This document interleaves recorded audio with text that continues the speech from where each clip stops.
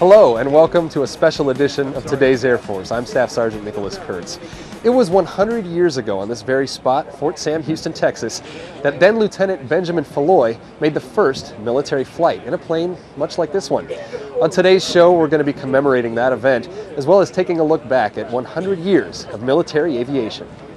On March 2, 1910, Lieutenant Benjamin Falloy made the first solo military flight. With hardly any support from the Army and practically no experience, Lieutenant Falloy became the first pilot in what would eventually become the world's greatest Air Force. Wilbur managed to give me about 54 minutes instruction. Well, that left me as the only man on duty with the Air Force at that time. 8 enlisted men, one busted-up airplane, and a half-trained pilot myself. Lieutenant Falloy experienced quite a few firsts during his initial test runs. On the 2nd of March, I took it up and made 4 flights with it. First flight, 7 minutes, second 14 minutes. About that time, I was getting pretty chesty, so I took it up again and got away with 21 minutes. And the last flight, been up about 20 minutes when the fuel pipe broke on me, and I came down and knocked the tail off of it. In other words, I made 4 firsts that day. My first solo, my first takeoff, my first landing, and my first crack-up. That's the way I started my training down there. The first military aviator took flight 100 years ago. Remembering our roots is key to recognizing just how far we've come since then. Military leaders organized a ceremony to commemorate that first solo flight on the very spot where it happened, at Fort Sam Houston, Texas. Senior Airman Chris Piles has the story. Modern military aviation has far exceeded anything the first aviators ever could have imagined when it was first introduced in 1910. The first military pilot, Benjamin Falloy, took to the skies, laying the groundwork for what would become the greatest air power in the world.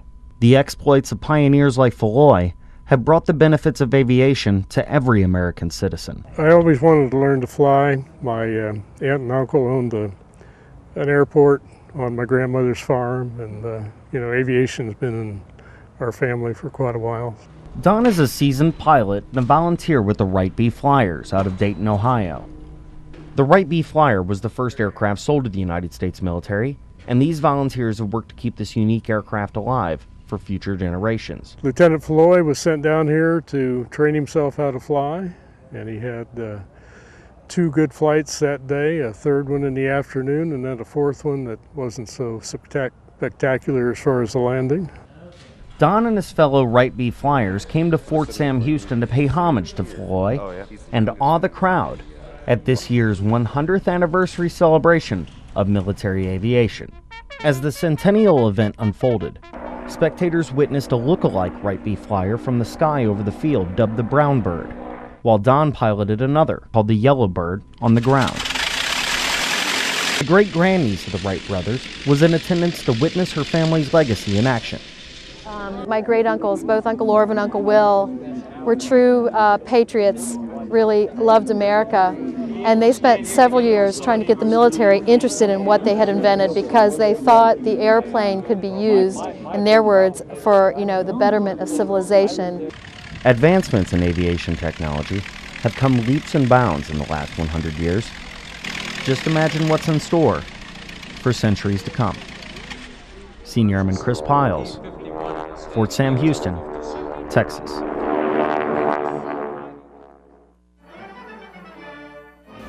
The Wrights were 2 boys from Dayton, Ohio, but they did things in a methodical, systematic way.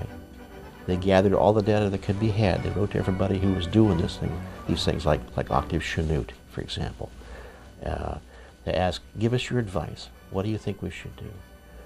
And then they took that advice and they built upon it by gathering their own data. Then they built a small wind tunnel, and they took very methodical notes, and they were very scientific in their approach as to how to solve these problems. And they realized that there were multiple problems facing them at the same time, and they learned step by step by flying gliders. And so by 1905, 1906, let's say they're flying circles and so on. They've got this amazing machine that will brisk practical heavier than our airplane. Problem is, they don't know how to take that machine and convert it into an income.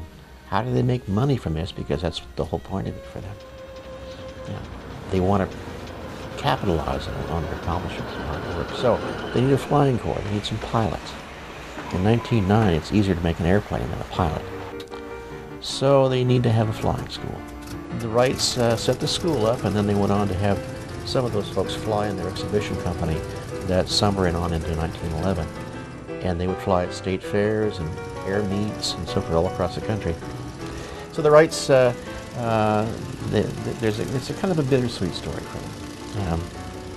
One of the brothers, Wilbur, is on a business trip in 1912. He catches typhus and he passes away in 5 days. He's gone. Orville lives until 1948. But basically after about 1916 or 17, he's not actively involved in aviation development. He's more of a spokesman. He flies as a pilot for the last time around 1918 and has his last airplane ride in the late 1940s. But their spirit lives on, of course. And it's that spirit, it's that perseverance and that systematic approach to the problem, I think, that showed the way how to solve lots of different kinds of scientific and engineering problems. People like Northrop and Donald Douglas, these guys become engineers in the 20s. And they're the ones who then use more high-performance engines. They begin to use metal construction. They begin to use advanced aerodynamics. So, for example, Jack Northrop's flying wings are very efficient from his, by the standards of 1940, say. So that's the second generation of aviation pioneers. And there's a romance to aviation. There's something about flying that really captures the imagination. And they kind of personify that pioneering spirit. Coming up, a trip through time as we take a look at some of the major accomplishments of Flight Test Nation.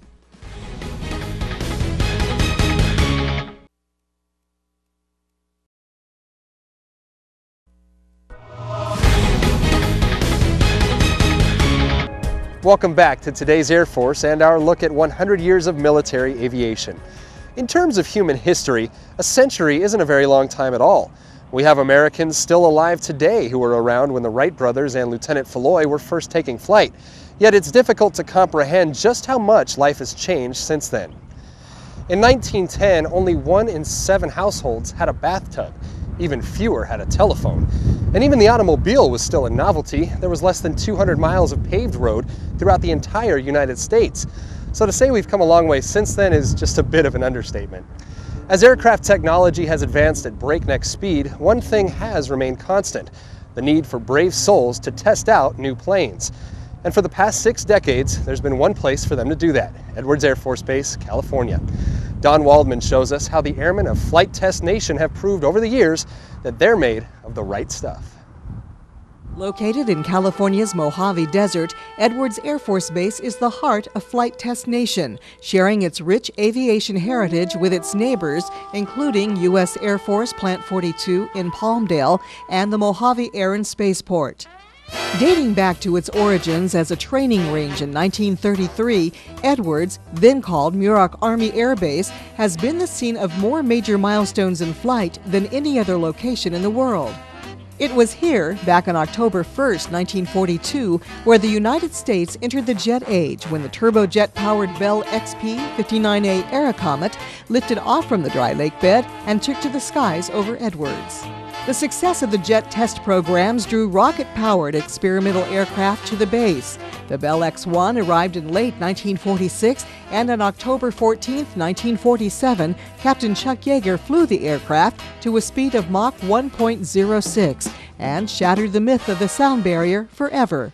Among the aircraft tested during this period was Northrop's giant YB-49 flying wing. It was during a test of this prototype bomber in June 1948 that it broke apart in the sky, killing all 5 crew members, including Captain Glenn Edwards. 6 months later, the base was renamed in his honor. In 1951, the Air Force Flight Test Center was established, and the base became well known as the place where the rubber meets the ramp and the de facto center of American flight research, development, test, and evaluation. The promise of the turbojet revolution and the supersonic breakthrough were realized in the 1950s as the Air Force Flight Test Center tested and developed the first generation of true supersonic fighters, the famed Century series. On May 25, 1953, North American's YF-100A Super Sabre became the first aircraft in history to fly supersonic on its maiden flight. During this period, Edwards also played a role in the development of systems that would provide the nation with true intercontinental power projection capabilities as it tested aircraft such as the B-52, C-133, and KC-135. It also supported the development of the high-altitude and long-range U-2. With the arrival of the 1960s, the Air Force Flight Test Center partnered with NASA's Flight Research Center at Edwards to explore the hypersonic and near-space flight regimes in the rocket-powered North American X-15. In 1961, flying the X-15, Major Bob White became the first man to exceed Mach 4, Mach 5, and Mach 6. Major White also became the first man to fly an airplane into space on July 17, 1962. The major aircraft systems that were tested and developed during the 1960s included the T-38, B-52H, F-4, C-5, and the triple-sonic SR-71 Blackbird. Digital systems and stealth capabilities were developed and tested during the 1970s at Edwards. The Air Force Flight Test Center delivered systems providing impressive combat capabilities to the warfighting commands, including the F-15 Eagle, the F-16 Fighting Falcon, the F-117A stealth fighter, and the B-1B bomber. During the 1970s, new propulsion lift concepts and flight control technologies were demonstrated on the YC-15 and were ultimately applied to the design of the C-17. Edwards re-entered the space arena in the late 70s and early 80s as it teamed with NASA's Dryden Flight Research Center for work on the Space Shuttle program. On April 14, 1981, the Space Shuttle Columbia landed on Rogers Dry Lake following its first orbital mission. This marked the first time in history that an orbital vehicle had left the Earth under rocket power and returned on the wings of an aircraft. Wrapping up the 1980s, Northrop's B-2 stealth bomber first took to the skies on July 17, 1989, as it flew from Air Force Plant 42 in Palmdale to Edwards for developmental test and evaluation. Through the decades, the flight test milestones continued at Edwards. On November 3, 1990, Lockheed's YF-22A Advanced Technology Fighter prototype became the first fighter aircraft in history to achieve sustained supersonic flight without employing its afterburner. The aircraft attained a supercruise speed of Mach 1.58 at 40,000 feet. On February 28, 1998, the Global Hawk unmanned aerial vehicle took to the skies for the first time and conducted a successful autonomous mission. Today, the men and women who work at Edwards Air Force Base continue the mission of flight test and the development of integrated systems. Current programs include the F-35 Joint Strike Fighter, the Airborne Laser Test Bed, and the X-51A Waverider Scramjet. Dawn Waldman, Edwards Air Force Base, California. Airmen have achieved countless aviation milestones over the past 100 years. Here now is a look at just a few of those groundbreaking moments in photos. Lieutenant Benjamin Falloy was a United States Army officer who learned to fly the first military planes purchased from the Wright brothers. On March 3, 1911, Falloy and Philip O. Parmali made the first official military reconnaissance flight. He became the first military aviator and achieved numerous other military aviation firsts. He led the strategic development of the Air Force in the United States. Charles Elwood Chuck Yeager is a retired Major General in the United States Air Force and noted test pilot. Yeager is best known for being the first man to break the sound barrier on October 14, 1947, flying the experimental Bell X-1 at Mach 1 at an altitude of about 45,000 feet. The Apollo 11 mission landed the first humans on the moon. Launched on July 16, 1969, the third lunar mission of NASA's Apollo program was crewed by Commander Neil Armstrong, Command Module Pilot Michael Collins, and Lunar Module Pilot Edwin Buzz Aldrin. On July 20th, 1969, Armstrong and Aldrin became the first humans to walk on the moon. The SR-71 is an advanced long-range Mach 3 strategic reconnaissance aircraft.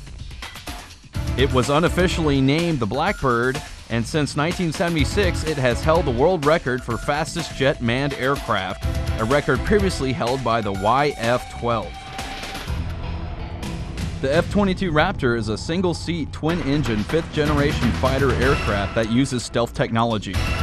It was designed primarily as an air superiority fighter, but has additional capabilities that include ground attack, electronic warfare, and signals intelligence. The Raptor's combination of stealth, speed, agility, precision, and situational awareness, combined with air-to-air and air-to-ground combat capabilities, makes it the best overall fighter in the world today.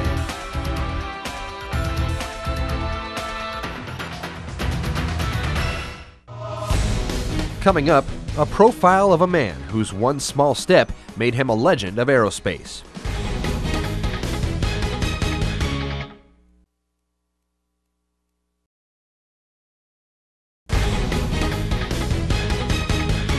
Hello and welcome back to today's Air Force. As an Army helicopter pilot and recipient of the Congressional Medal of Honor, retired Major General Patrick Brady is an expert in military aviation, as well as a student of its history. The way he sees it, our domination of the skies is one of the biggest contributing factors to America's military power. Aviation took us to a third dimension. There's no way that the country would be as powerful it is if we did not have the greatest aviation resource in the world. And it's going to go beyond that. I mean, we're going to go all the way up into space, and the people who control space eventually will be the most powerful people on the planet. No question about it. It wasn't long after we'd mastered powered flight that America's top minds turned their attention towards space.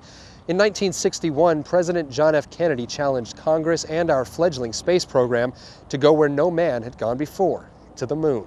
Just 8 years later, the first man to do that became a true legend of aerospace.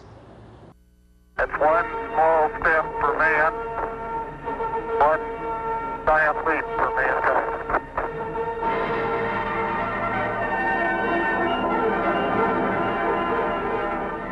The man who took that small step and giant leap was Neil Armstrong. He spoke those words on 20 July 1969 as he stepped onto the surface of the moon. He was the first human ever to set foot on a celestial body other than our home planet, Earth. Neil had been a naval aviator who'd seen combat action in Korea and a civilian test pilot in the X-15 before he joined NASA's astronaut program. As commander of Apollo 11, Neil, along with lunar lander pilot Buzz Aldrin and command module pilot Mike Collins, blasted off of the moon on 16 July 1969. Imagine a 35-story building being lifted straight off the deck by 160 million horsepower of rocket propulsion, and you'll have an idea of what that launch was like. Despite that, Neil's pulse never went above 109. The linked command, service, and lunar lander modules covered the 380,000 kilometers between Earth and the Moon in 3 days, 3 hours, 49 minutes. Average speed, 5,000 kilometers an hour. On 20 July, Neil and Buzz got into the lunar lander, undocked from the command module, leaving Collins to orbit the moon, descended to the surface of the moon. The autopilot slowed the craft with retro rockets, but when it looked like the lander was likely to overshoot its target and smash into a jagged crater, Neil took manual control, found a safe area, and brought the lander, named Eagle, to rest. He had less than 1 minute of fuel left in his fuel tanks. Tranquility Base here. The Eagle has landed. Armstrong and Aldrin skipped a planned rest period, depressurized Eagle, opened the hatch, and Neil descended the ladder to make history. There are only 5 photographs partially showing Neil or his reflection on the surface of the moon. That's because he, not Buzz, carried the still camera. Neil's reflection in Buzz's visor is the best still photo of Neil on the moon. The crew spent 21.5 hours on the moon, 2.5 of those hours walking and working on the surface. Eagle blasted off from the moon at 17 hours 54 minutes on 21 July and docked with Columbia. They jettisoned the lander and flew back to Earth. The command capsule splashed down in the Pacific just before dawn on 24 July 1969. It's estimated that 450 million people around our globe heard Neil say one small step live on radio or television. At that time, that was well over 10% of the world's population. A group of airmen in Europe recently had a chance to visit with a special group of men, living links to our air power heritage. Tech Sergeant Lee Bellinger brings us the story of the Legends of Aerospace tour. An all-star lineup of legendary astronauts and aviators visited the Kissling NCO Academy for the first stop on the Legends of Aerospace tour. The legends include Neil Armstrong, the first man on the moon. It's one small step for man, one giant leap for mankind. Gene Cernan, the last to walk on the moon. When we return this rock, or some of the others like it, to Houston. Jim Lovell, the Apollo 13 commander. This is Houston. Say again, please. Houston, we've had a problem. Bob Gilliland, the first to fly the SR-71 Blackbird. And Steve Ritchie, the last Air Force fighter ace.